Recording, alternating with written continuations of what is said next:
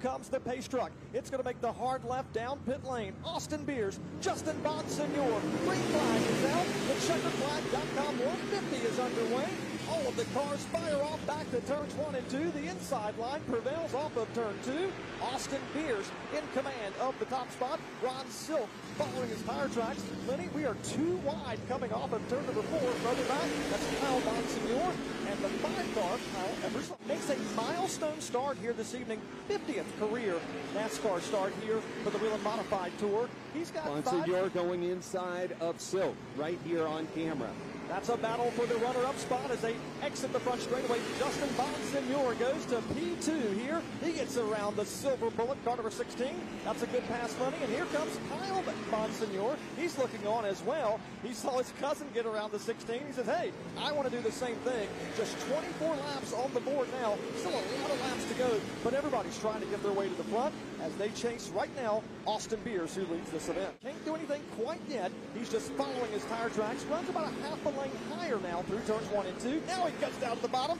Do we see a battle for second? Yes, we do. Kyle Bonsignore goes to the inside. He'll take over the third or runner-up spot, I should say. At second place is Kyle Bonsignore. The difference, about 4/10 of a second, or it's just about 3 car lengths. They come off of turn number 4. So indeed, Kyle Bonsignore appears to be Caution on the speedway. We got one turned right here in front of us. That's Fifield. Melissa Fifield puts us under our first caution flag of the evening. It happens here. Are we close enough to lap 90? We're at 85.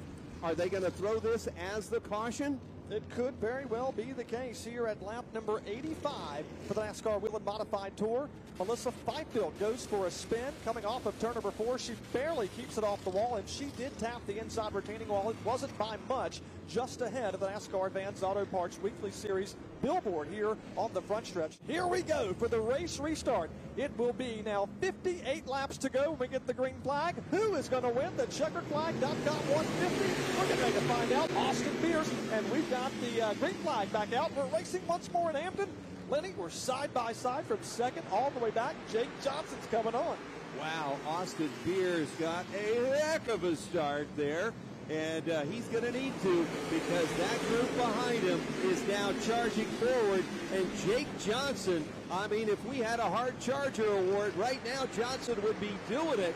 And we've got more action out there in the back. Here comes Bonsignore. The Nerf bar is out. He doesn't have to use it. He's got the bottom lane right now. He'll stuff it down in the inside. Wheel-to-wheel action. Bonsignore here on Flow Racing TV. This is what NASCAR Roots competition is about. And now a new leader in the NASCAR Whelen Modified Tour heading toward start-finish.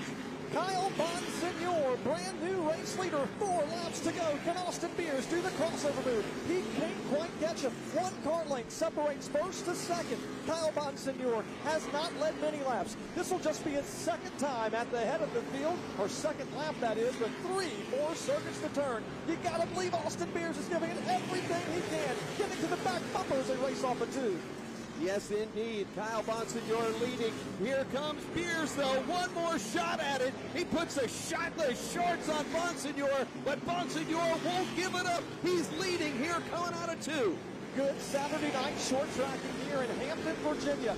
Kyle Bonsignore has just taken over the top spot. He started this event in 4th position. He'll see the white flag just 4/10 of a mile to go. It is right now Kyle Bonsignore over Austin Beers.